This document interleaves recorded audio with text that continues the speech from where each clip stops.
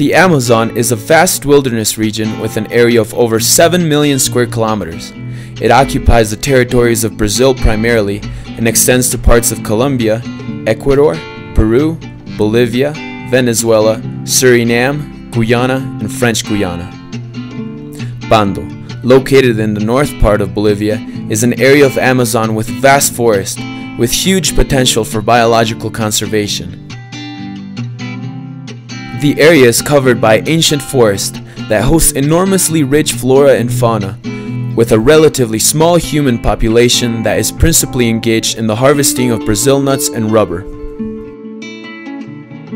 The Brazil nut is a seed obtained from wild Brazil nut trees that can reach up to 50 meters tall and can live over 1,000 years. The Brazil nut is nutritious and full of energy and has an antioxidant effect due to the fact that it contains selenium. The exploitation and export of the Brazil nut constitutes 75% of the economic activities of North Bolivia.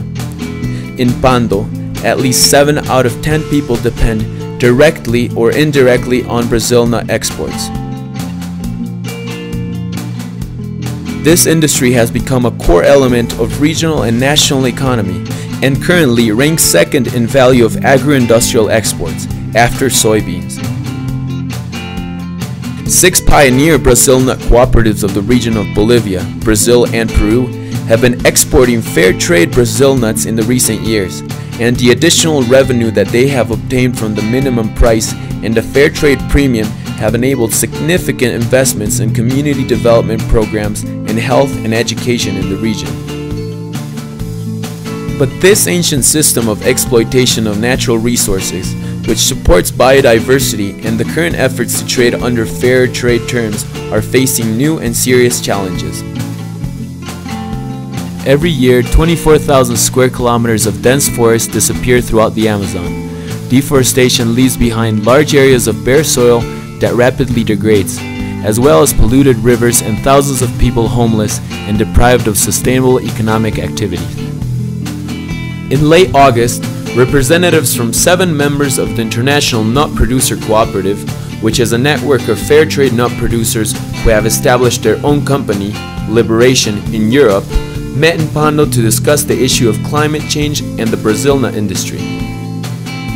The participants share their experiences and identify the impacts of climate change that can already be felt in the region, like the change in rainfall patterns, the falling of the Brazil nut pods before the start of the season, trees tipping over due to drenched soil, and others.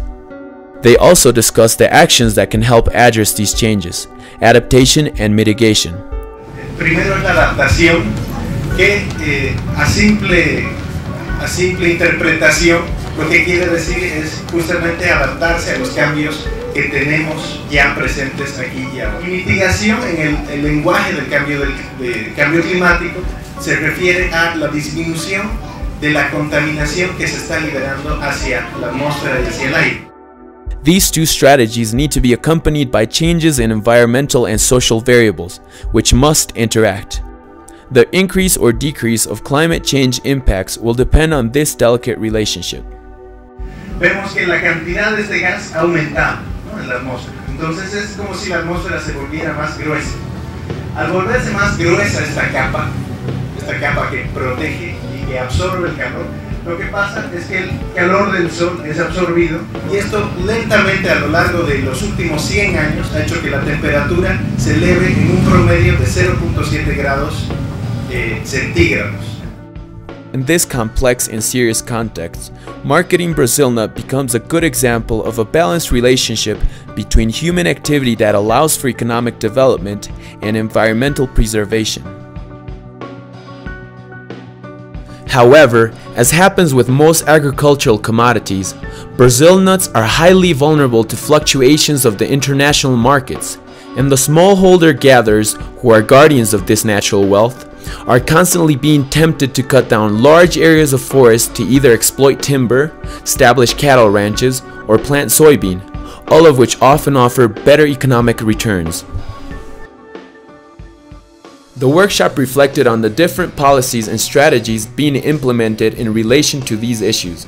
Among these, The indigenous program for reducing emissions from deforestation and degradation in the Bolivian Amazon, part of the United Nations RED initiative, which is currently analyzing the potential of carbon trading as an additional economic activity for the region.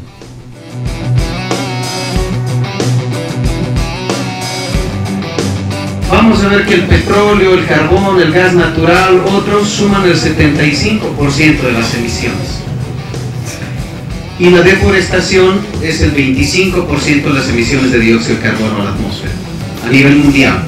Pero si vemos en Latinoamérica, esta situación es diferente. Solo el 32% viene de esta emisión energética y un 68% viene de la deforestación. Cuando yo digo que voy a hacer un proyecto RED, estoy hablando, acuérdense, de reducir la degradación, ¿no es cierto? Y la deforestación. Another important issue discussed at the workshop was ecologic farming, which proposes the production of healthy food without using chemicals, altering the land use, water, or environment, and promoting family farming. Participants also exchanged experiences through interesting presentations from smallholder producers from Brazil, Peru, and El Salvador. Esta extracción de madera, especialmente la ilegal, es la que está causando y la que produce echar al medio ambiente mayores cantidades de carbono. ¿Dónde está el carbono? Está en las ramas, en las hojas, en los troncos, en el suelo, en las raíces. Hay una liberación de estos gases. Esto a escalas grandes, no estoy hablando de 1 o 5 hectáreas, sino estoy hablando de 5.000, de 1 millón, de 2 millones de hectáreas, hace que la cantidad de gases que se liberen empiece ya a perjudicar. Finalmente, nuevas plagas y malezas. Si la temperatura sube un par de grados, entonces los insectos y los animales, la fauna de la zona, tienen la posibilidad de movilizarse hacia zonas más calientes. Y nos genera estos sobresaltos tremendos con las inundaciones. Pero también vemos al mismo tiempo que hay un periodo de sequía que parece extenderse. Todo el cultivo de maíz se perdió, ¿verdad? Y hablaban de que el glaciar que provee el agua a por lo menos 9 comunidades se está derritiendo y que los científicos estiman que en 40 a 50 años habrá desaparecido para siempre. El cambio climático, sus efectos se pueden observar. Este es el glaciar de Chacaltaya en 1940. Esto es en 1982.